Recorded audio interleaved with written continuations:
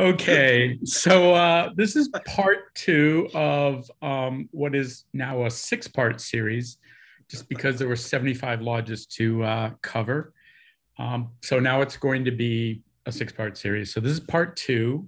In part one, we covered Northern New England, which were three whole states and eight whole lodges. Today, we're going to cover Southeast Massachusetts and Rhode Island, which is going to need to cover 15 lodges in the same amount of time.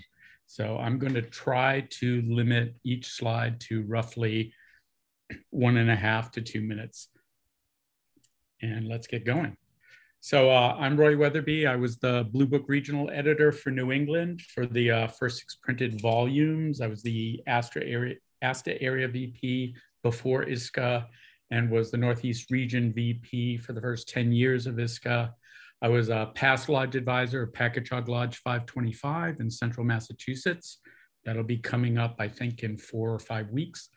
And I'm currently serving as the advancement chairman for my son's troop, Troop 114, Shrewsbury, Mass, with 91 registered boys. I've been collecting since 1977 when I first attended a jamboree, which was actually CJ 77. And my focus has been on collecting New England OA ever since Rob Cutts published his New England book in 1987. This is a presentation that was inspired by the North Carolina Showstopper presentation from last fall. I thought that was great. I learned a lot. I thought, since so many Showstoppers from my area are already well known to collectors, I wanted to add an educational twist and talk about some rare and obscure items that most people have probably never seen.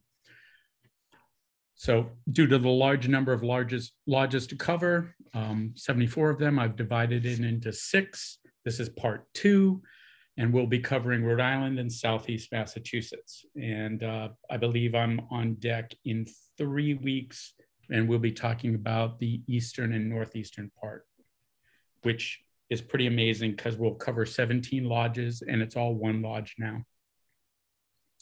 So New England OA, Southern New England, Southeast Massachusetts and Rhode Island have currently 3 active lodges. So Abaki Misanaki, chartered in 1948. It hasn't been impacted by any mergers yet to date. We have Tantamous Lodge that was chartered just in 2018, very recently. And we have Tulpe Lodge 102. The 102 was taken from the Rhode Island side of the merger. Tulpe, of course, is a name that goes way back to the 1946.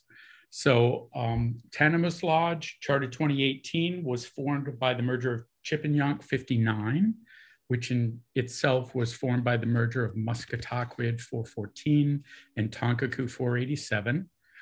And then the other part of that merger was Tisquantum Lodge 164, chartered in 1969. And it was formed by Manomet Lodge 164 and Tisquantum Lodge 518, chartered in 1939 and 1956, respectively. On the Tulpe side of the house, this was merged in 2015, chartered in 2016, Tulpe Lodge 245, where the original name comes from, was chartered in 1946. And Abnaki Lodge 102, where the 102 comes from, was formed by the merger of Nemat Lodge 124 and Wincheck Lodge 534 back in 2002. And then finally, Nemat Lodge 124 had been formed by the merger of Noquochoke 124 and Agawam 509, which were chartered in 1938 and 1954, respectively. So we're going to try to touch upon all of those lodges. Instead of doing a showstopper and a sleeper for every single lodge like I tried to do last time, I wanted to keep it slow. So we're just going to blast through the showstoppers in the first few slides, and then we'll just focus on sleepers from there on out. So this part of my area has 2 Wabaningo issues. Wab issues are almost always a showstopper. We have the Tulpe Lodge 245R1 on the left and the Abaki Misanaki Lodge 393 X1 Felt on the right. These are 2 patches that were pictured in the Wabaningo Handbook by Dwight Bishel in 1952. A couple Patches here that are not WOB issues, but perhaps could have been, are the Noquochoke 124 R1 on the left and the R2 on the right. The R1 I consider probably the rarest and most valuable patch in my collection. On the other hand, the Noquochoke Lodge 124 R2 is probably the most common classic felt in New England. So a bit of a contrast there. Other showstoppers from the area are the X1 felt from Agawam 509. It was pictured in the First Flaps book, but I don't consider it a flap. It was their lodge totem. And then on the right there is the Tantamous Lodge 164, their first issue, the R1. And then, of course, a lot of people collect First Flaps, and we have quite a few showstoppers in the First Flap category up here. I'd say the best one in the region is the Tonkaku 487 F1A with the white paddle, very thin white paddle handle there. Very difficult to find mint. This one in my collection currently is the one that Dave Thomas actually pictured in First Flaps in color. The next most difficult First Flap in this area would be the Tulpe F1, beautiful scroll work border. And again, very difficult to find. And then the other two aren't bad either. The Tisquantum 518 cut edge and the Muscatoquid 414 cut edge. The Muscatoquids were one per honor, and it was a very tiny lodge, only 3 towns. So generally 414 issues were restricted and very limited due to the small size of the lodge. And then we have maybe another tier here. We have the Noquochoke Lodge 124. We have the Cape Cod Council's Abaki Misanaki 393 F1. We have the Manamet Lodge 164 F1 with the arrow going the wrong way. Their F2 had the arrow corrected. And then finally, the Abnaki 102. They chartered in 2002, which isn't that long ago. They made 500 of this flap, and yet you cannot find it for under $500 or $600. They were one per person and are still pretty hard to come by. So that's kind of a sleeper and a showstopper at the same time. So we'll start with the easternmost lodge, Cape Cod Council, and we obviously looked at the F1 and the X1 showstoppers. This shows, it's interesting that 3 out of the 4 jacket patches that the lodge has issued are showstoppers. But I'll start with this scallop shelled patch to the far left there, designed to be similar to their X1 and their X2 issues. This was a hat patch that was used for the 1992 NOAC, and it's pretty scarce. But you would look at it and you wouldn't know that. They made a limited number, I'm sure less than a dozen or so. It's not on a felt, it's on a muslin material. And it was actually made by the same local embroidery company that made their lodge shirts and jackets and such. So instead of embroidering it on a shirt, they took that muslin backing material, they tribbled it up, embroidered some patches and had them cut out. And then 4 of these were glued to hats and given as gifts to the 4 adults who drove the contingent all the way out to NOAC that year. 92 would have been in Tennessee, so that's a bit of a haul. And there were a few leftovers. So like I said, there's maybe a dozen of these made, 4 of which were issued on hats.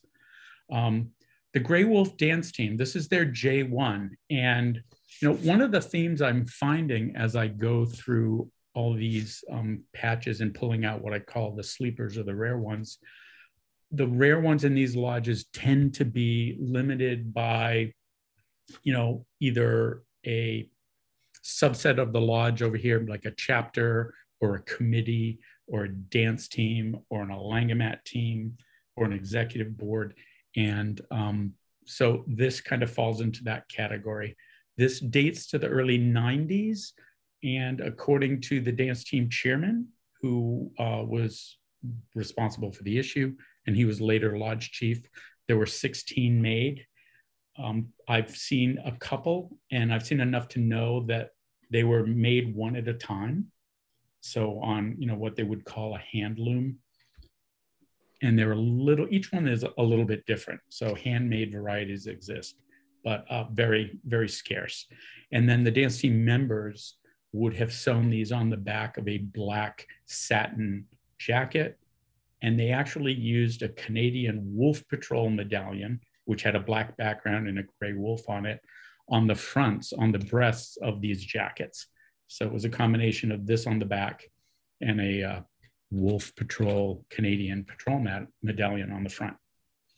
And then finally, their J2 and J3, these came out maybe, I'm going to say maybe 10 years ago. And they had a red border and they had a red Mylar border with red Mylar details. And they issued the Mylar one as a fundraiser, and they only made 10. So that's going to be extremely difficult for anyone trying to complete this lodge. 10 made here, 16 made there, 12 made there. And I don't think they made more than 30 or 40 of the regular one too. Again, Cape Cod and Islands is a pretty small council. It's a pretty small lodge. When they come to conclave and events, their contingent can be anywhere from 4 people to maybe a dozen. So small lodge, and their stuff doesn't get out much.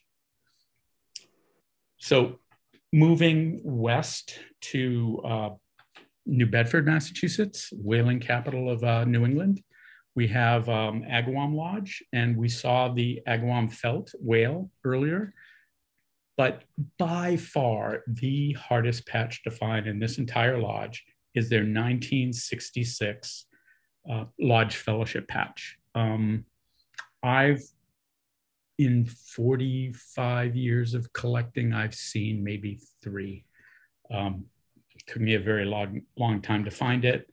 I was looking for another sleeper. This is the sleeper for 509, but there's also this plastic neckerchief slide that I've seen that I'm looking for if anyone ever sees it again. So moving on to Fall River, the next next lodge west, Noquochoke Lodge 124, of course, has the killer R1 and has the felt R2. I call it felt. They're really flocked composite materials with a canvas backing. But again, after the R1, the absolute toughest patch from this lodge is their Fall Fellowship Conference Alangamat patch. And again, I don't think I've seen more than 3 of these in my 45 years or so of collecting. So definitely a sleeper, definitely something to look for. And then Nemat Lodge. So Agawam and Noquochoke merged 1972 to form Nemat Lodge 124. And there are a lot of little issues. They had this Spring into Scouting event that ran for, I think, 11 or 12 years. And getting all 11 or 12 of those is killing me. I'm missing 95 and 96. So I put that in here. You wouldn't think much of it, but it's really, really hard to find. One of the other tough issues from this lodge is their Alangamat service patch. Again, only Alangamats could earn it. I believe they could only earn 1. So these didn't get out much. The white border Nemat, they had black for Ordeal, red for Brotherhood, yellow for Vigil, and white for Lodge Chiefs. So again, this was limited just to Lodge Chiefs. And so it's pretty hard to come by too. And then over here on the right, I just wanted to call out, there was a certain weekend where the lodge was having an event and they had run out of patches and they had to do a rush order. And they did this rush order of patches. They came in with cut edges instead of rolled edges. They made 40 of the red bordered Brotherhood and they made 40 of the yellow bordered Vigil. So, and they sold that in that one weekend. So these are pretty scarce just because it was available at one event only. And then I guess one of these sold for hundreds of dollars on eBay at some point, and some company in Asia started knocking it off. So there is this fake out. So if you see a NEMAT yellow border cut edge, it could be the rare one, or it could be this fake. And one thing to look for here is the black lines that are in the piece pipe, and those black outlines are not present in the fake. So just something to watch out for.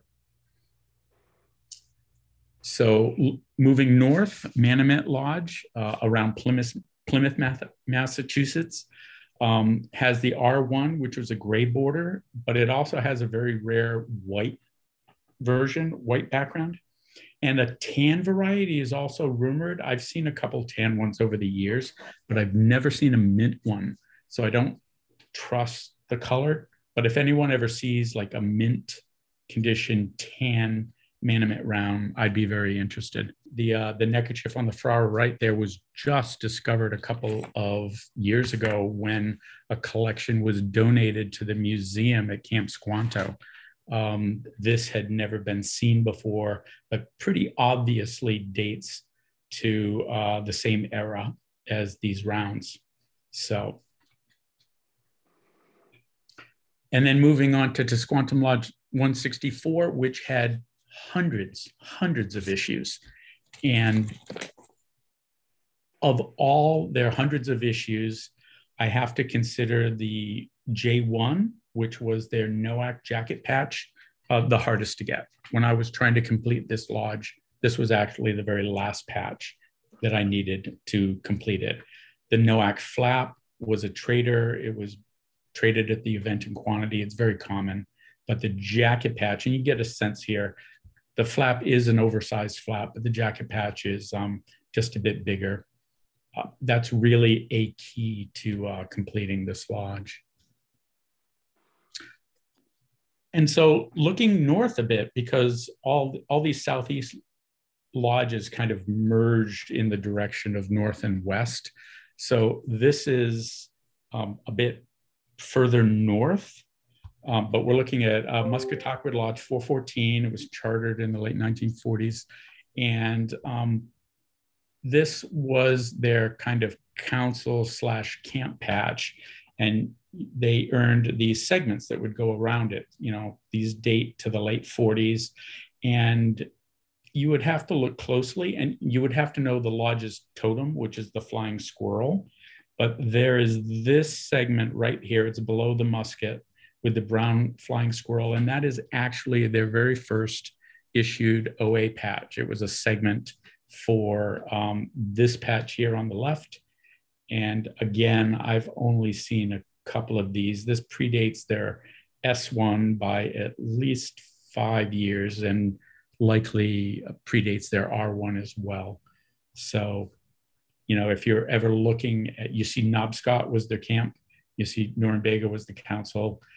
Anytime you're, you know, shuffling through, you know, a pile of segments, you know, which are often in people's junk boxes, this is one to look for. It's definitely a sleeper. And then the other things that are really, really hard to find, I've been chasing them for years, are Musketaquid jacket patches. And they have many. So this was a three-town council, three-town lodge, pretty small. And they would order things in pretty small quantities. And so they have a number of, all in this shape. They have a number of different varieties. So there are red borders, and some have the blue the purple outline on the mountains. Some don't. Some have 28 feathers. Some have 36 feathers. There are all these different varieties because they ordered so often in small quantities. The one that's pictured here is a blue border. It's one of the ones I need. I need a bunch of minor varieties of the red borders as well. All of these jacket patches from this lodge are sleepers. They're all very difficult, except for their later white border jacket patches and purple bordered jacket patches. These date to the 80s and 90s and were available in quantity. So the white borders, the purple borders, pretty common, but any of the red borders are scarce. There are many minor varieties. And then this blue border is also scarce. So they merged with Noquochoke Lodge 487, which of course had the white paddle F1 flap that's so difficult to find and difficult to find in mint condition. Sleepers here are their dance team jacket patch from roughly 1973. I'm told about 30 were made. Again, kind of a niche group, small subset of the lodge had these patches. And, 1973, that's almost 50 years ago. So that's definitely a sleeper. You don't see it very often. But here on the left is something that you might look at quickly and think it was a fake. It's computer designed. It's got a gauze bag, a little made in either China or Taiwan sticker on the back there. Anyone that's familiar with this lodge and their flaps would look at that and they would think it was a fake. I got a phone call from Roy Moore one time. He collected vigil flaps and he got one of these in and immediately contacted me to ask if it was legit because it looked fake. This was their very last vigil flap, one per person before the lodge merged. So, and they destroyed the ones that weren't issued prior to that. So if you see, now this could be easily faked, but if you see a computer designed rolled edge Noquochoke 487 flap with a gauze back, there's a fair chance that it's their vigil flap. And it's very rare. I actually got this from the very last lodge advisor of that lodge, and it was his personal flap. And I certainly hope it doesn't get faked. And then we have a mystery sleeper. So the Fall OA Camporee in Sudbury, Mass. We don't know what year, but the construction would suggest 60s or 70s. It was held in Sudbury, Mass. Obviously, the town of Sudbury was within Algonquin Council, and its OA Lodge was Noquochoke 487. But on the other hand, Knobscot Scout Reservation, which belonged to Norumbega Council, that's also located in Sudbury, and they were home to Musketaquid 414. So to be honest, I have never seen positive provenance to attribute this to one of those two lodges. Those are the two likely candidates. But I don't know for sure. So there's a mystery sleeper for you. If anyone ever hears or finds any information, that allows us to attribute this to one lodge or the other, I would love to hear about it. So moving on to the lodge that formed from those two, we had Chipping 59. Chipping 59 had a pretty tough first issue because it was one per honor, but then it got faked out of China and the fake was almost perfect and it killed the market. I'm thinking that some future presentation should really focus on fakes and how to tell them apart. But for now, these I would consider for this lodge the three sleepers because they're the hardest ones to find. So the service team were, again, a service committee. And then over here, they hosted the NE1A Conclave in 2005. And for the service staff, they made 75 with a silver mylar border, and they made 25 with a gold mylar border. And at this point, it's more than 15 years ago, these things have just dried up, they've vanished. So I do know several people that are in this area that are looking for these issues in particular. Sleepers, and if you happen to find them elsewhere in the country, you've got a market for them up here, people looking for them. And then Tantamous, the new lodge here, their first flap, I think, was pictured way up at the beginning of the presentation. They haven't been around long enough to really have sleepers, but I will say the flap that people seem to be having the most difficulty getting after the fact is their S2, which is this dark gray bordered flap that was apparently only available at one of their early work weekends. And so if you went and you worked and gave service, you were able to get this. And if you are now chasing and trying to find it, it's pretty tough to come by. I don't know if this is a showstopper yet, but their Northeast region chief had a set of 3 for 2020. The gold mylar border one is the one that you had to get from the region chief himself. There was also a red border and a gray border that the lodge had sold to members. And then finally, this is perhaps their newest issue. I don't know if I'd call it a sleeper yet, but because it's their Alangamat flap, it certainly has a possibility of being a sleeper, since so many of the other sleepers in other lodges tend to be Alangamat flaps. So moving on to Rhode Island, none of their flaps are terribly killer.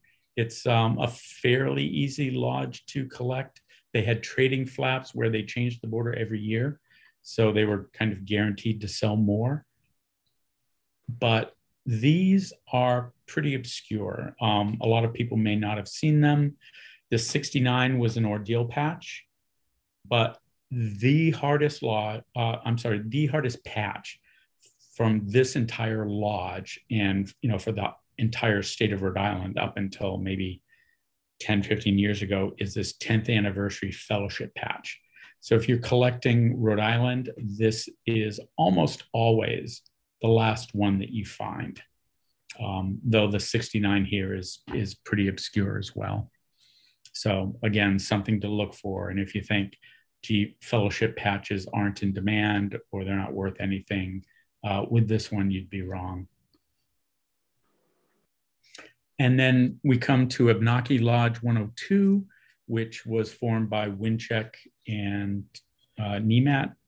And they have a lot of sleepers. This is just a fraction of sleepers, but they have their Alangamat service patch. Again, it's earned by a small number of people. So this was pretty rare.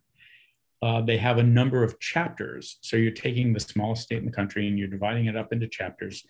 And this one here was, for me, very difficult to get. They had black border chapter patches, and then the yellow border chapter patches were for the chapter officers and advisors. And only 25 of this one, I believe, were made. And then they have a vigil reunion every year. They did in Noquochoke 102, and they continue to this day in Tulpe 102. And this particular year, they hadn't ordered a patch in advance. And so I believe it was the staff advisor, took this camp patch that they had a quantity of, and they took it to an embroidery factory, and they had this vigil arrow over sewn or embroidered over these camp patches. And they used these for their vigil retreat that year. Very scarce because it was one per person, and I believe only 30 or so were made. And then finally, this one, they have, following in the footsteps of AeroCorps 2008, starting in 2009, they instituted a week-long program at Camp Yagu and for aeromen to do service, and they called it AeroCorps. 2009, the patch was very similar to a Philmont Arrowhead in design, and they've done it every year since, even to this day. This one is the rarest one, and there's a bit of controversy around this. They had 30 participants, they had 30 patches, and supposedly the bag of 30 patches got, quote unquote, lost. They disappeared. And so the council scrambled to get some replacements, and they were able to kind of scrape up another 30, and they gave them to their participants, again, one per person. These don't get out much. It's actually my last remaining need in the entire state of Rhode Island. So I'm always on the lookout for this one. It's the bear on the shovel. And now looking north to the older tulpe, there are, again, there's the theme of small teams having issued sleepers. I did want to point out that they had a silver vigil pin. This dates to the 1960s. It's not a Caldwell, but it's similar in style, use, and rarity. So I've seen two, maybe.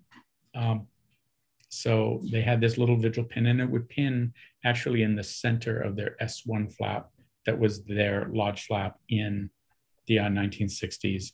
And then their ceremonies team produced in fairly low quantity this patch on the right. So again, that's a sleeper too, if you see it. And then these are 3 out of their 5 Alangamat program patches. They run a very well-oiled Alangamat program. If you go and you work an ordeal once, you would get this first patch on the left. No lettering, no writing. You wouldn't know what it was if you didn't know what it was. And then you could go and you could serve as an Alangamat and earn the second one. And then the third one here was even later in the program. I don't have all the details of how these were earned, but again, each one of these could be earned only once, no matter how many times you served. And there are 2 more in the series that I don't have and don't have pictures of. So, but they all feature this Native American in profile, and they have other memorabilia. They have belt buckles, they have bolo ties, all of them incorporating this motif. So if you see that, it's likely tied to the Alangamat and Brotherhood programs of Tulpe Lodge 245. And then finally, this Fall Fellowship patch on the right was another difficult one. What they did is they would typically only make maybe 50 fellowship patches because they weren't a huge lodge. And this year they made 10 with a silver border for the staff. So again, with only 10 made, really hard to find. And now to the current Tulpe Lodge 102, which covers all of Rhode Island, most of Southeast Massachusetts, and up. And again, I mentioned that they had these vigil reunions every year, and the new lodge is continuing that tradition, and they've issued some pretty interesting patches with historical significance. This 102 felt whale was obviously a tribute to the 509 felt whale. They produced a chenille here and another chenille here. These are both vigil reunion patches. And then they did a felt on felt patch here for another more recent one. So any of the vigil patches here are made in pretty low numbers. So what else is out there? I found this really interesting. This is a big mystery. So, and it covers Southeastern Massachusetts. This is a manufacturer's brochure from the Eastern Emblem Company. They made quality Shifley embroidered patches, made to order, no minimum.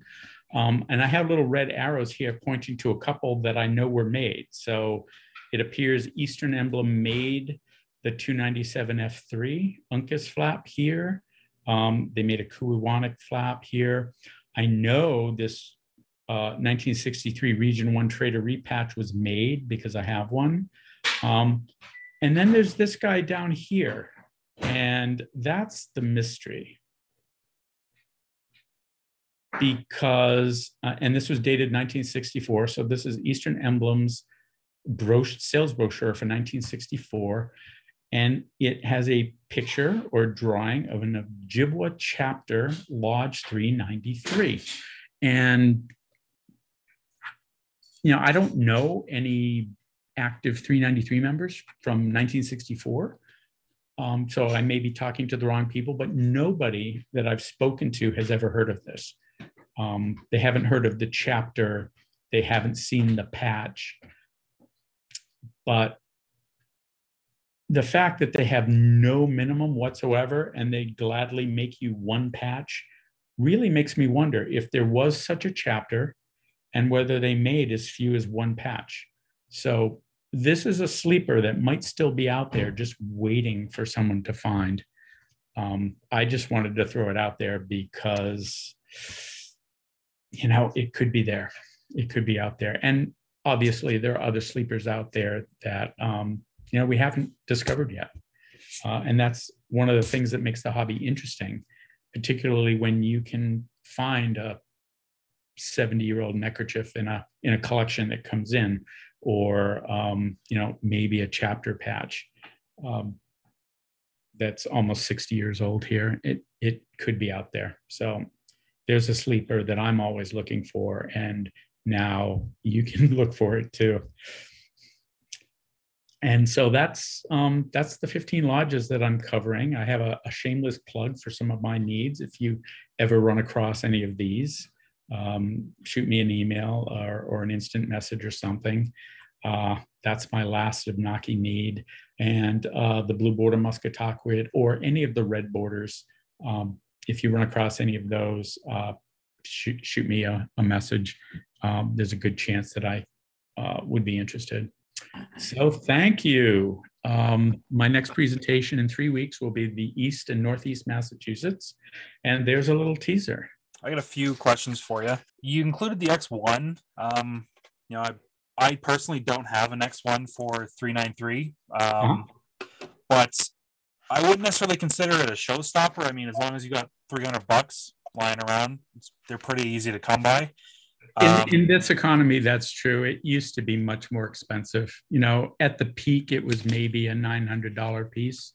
Now the economy is such and values are such that, you can pick things up for a fraction of what they used to sell for.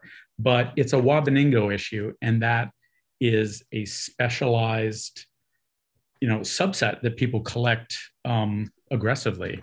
And, it's still one you would need if you were trying to complete that set. Okay, because I would consider the X3 more rare. I've been collecting 393 for a decade now, and I've never seen one, and I've been looking constantly. And same thing for the 1980 event, High Adventure High Adventure Powwow. I've seen one, but. So it all depends on when you collect. So you're a younger, newer collector, and I was collecting when those things were just everywhere. Fair. So you know what I mean? So sometimes you just you stumble onto something, or you get something so easily that you don't respect it. So I love your perspective that those are scarce nowadays. And I'm going to go to my Duke bag after this, and I have some of those. Well, and what's interesting is at NOAX, everything from New England was held hostage to everyone outside of New England. So every issue was tough if you were trading at a NOAC. Yeah, I mean, and I tried to avoid delegate issues in this presentation, just because some of them are, so limited, but, in a sense, perhaps contrived. The 86 jacket patch from Tisquantum was the exception. I don't think it was, it could be that the contingent just didn't buy a lot because they were expensive, but, that's the key piece for that lodge.